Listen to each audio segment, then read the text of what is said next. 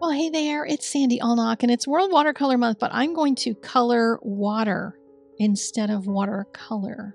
So I'm going to show you how to make this using an alcohol marker, some re-inker, a gel pen, and some gouache. And you can also do this in alcohol inks, and I'll talk about that as we go, but I'm going to be demonstrating this in Copic, and we're going to do it on Yupo paper. So let's get started.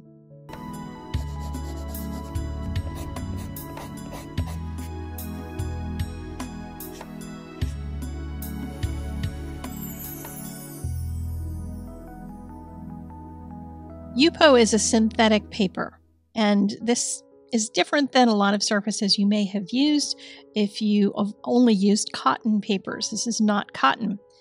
And what I'm doing here is putting some of the ink onto the paper and then smooshing it around while it's still wet with a cotton ball, just to cover the surface that I want to turn into this particular background. And I had to do it section at a time so that it would stay wet long enough, because alcohol inks are going to dry relatively quickly on this paper.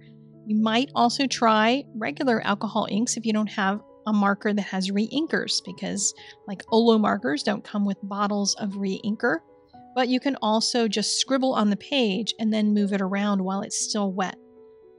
So here I'm using some alcohol. This is isopropyl alcohol in a little bowl, and tapping it into some of the areas just because I wanted to have some texture in here and then have something to put all of those striations of the water into. Now, once you get done with this phase, you could go right into the white part and skip over the next step that I'm going to do.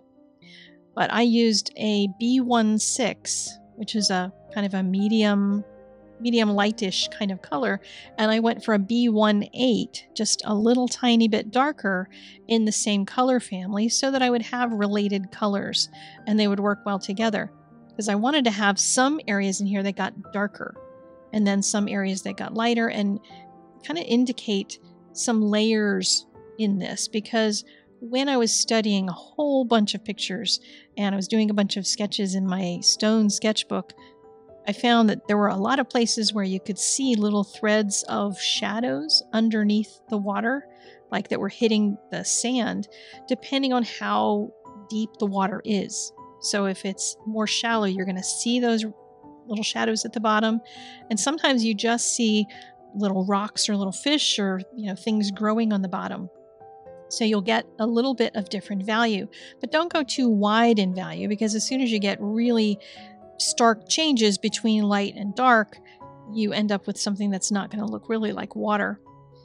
But once I got some of that color put in and mushed it around a little bit with my my cotton ball, I thought I just want to spend some time with my markers and do some negative drawing. So this is kind of like my normal doodling, but in reverse, because I'm drawing in the negative parts in between the lines so that the light parts are the ones that show up. Now, I did try this using a colorless blender to lift color out of a darker, and I found that to be a little bit more painful, partially because my alcohol marker, my colorless blender, turned really seriously blue. And while that doesn't destroy the marker, you can still use it. And once you scribble that color off, it shouldn't transfer into anything else. It just bothered me to be dirtying that nib quite so much, because it was a bit extensive.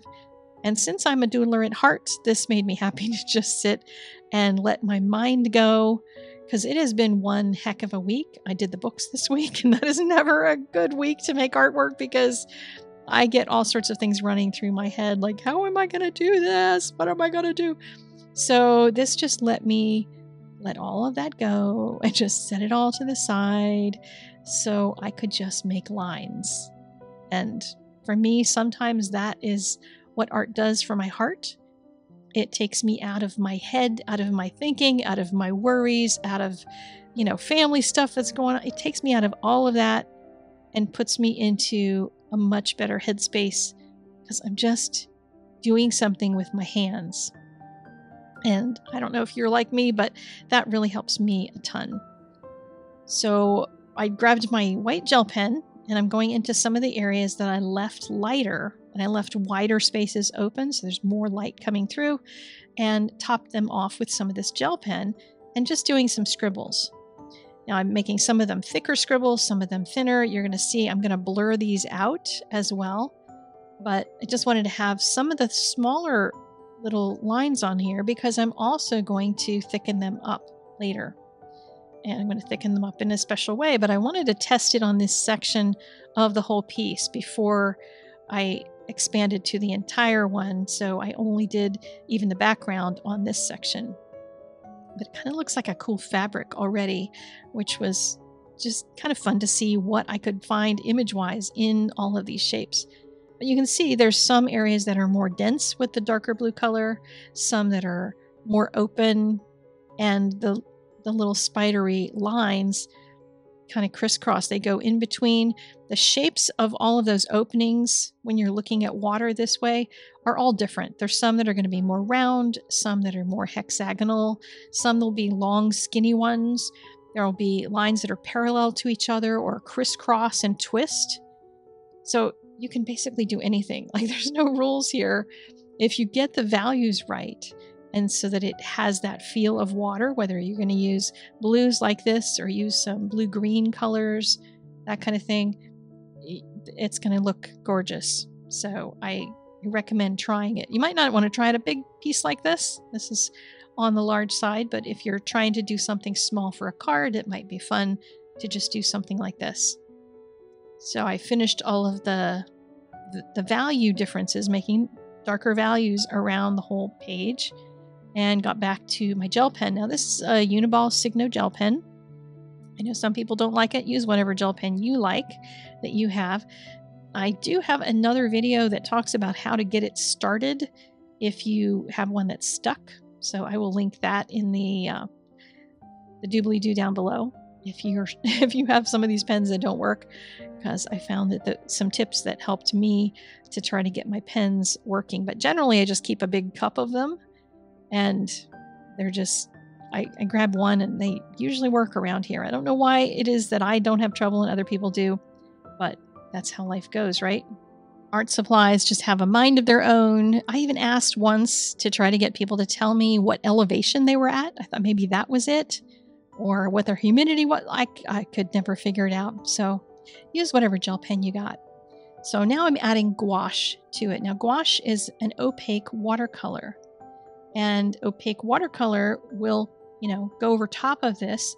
You can already see in the time that the gel pen went on that it is getting a little bit more bluish, and the gouache is really whitish. And part of that is because the gel pen absorbs the color underneath. So it's kind of transparentish. And so I'm getting a nice, a difference between those white lines that are turning bluer and this nice white gouache popped on top. Both of those mediums, though, are water-based. And the alcohol ink underneath all the Copic marker, that is not water-based, which means I can do some special technique things with painting on top of an alcohol ink base. And that means I can soften these lines because this is water soluble. If you were to use acrylic instead of gouache, because not everybody has gouache, but if you're using acrylic, you'll need to do the next step quicker. So you'll need to do it while the paint is at least damp, because you need to be able to move it. But the gouache will stay movable. So you can do this part one day and then go do the next step another day and be just fine. But I'm just kind of slapping it on there, making different shapes, different lines, and thicker and thinner. And then I used a baby wipe. Baby wipe has a little bit of moisture in it, wrapped around my finger, to just tap on top of these lines. I'm not pulling, I'm not dragging, I'm just tapping so that those lines look like they start to blur. Because when you're talking about water, especially this kind, the water is just moving and flowing in, wherever it is, and it's not going to be sitting still being really sharp everywhere. There's going to be some places where I'll have a sharp edge, but softening like this is possible because the alcohol ink is not moving and the gel pen and the gouache are able to move. But as I said, if you're using acrylic, just make sure you start doing the blurring step before it gets dried. Now, this kind of a technique would be awesome for making things like card backgrounds. You could use it for making marble. just change up the colors and maybe do less of the spidery lines. You can make marble. You could do tree bark this way. And I am probably going to play with this idea somehow in my sketchbooks for a while because it was just a lot of fun and very relaxing. And I just love me some doodling. So there are the simple supplies. I'm going to link them in the doobly-doo as well as over on my website, on my blog. And if you're interested in checking out the World Watercolor Month sale on my page, there's a coupon code for watercolor classes, but there are also some non-watercolor classes at the bottom of the page. So go check it out. Use the coupon code. Let's raise some money to help kids make art. And I'll see you again in my next video. Thanks so much. Bye-bye.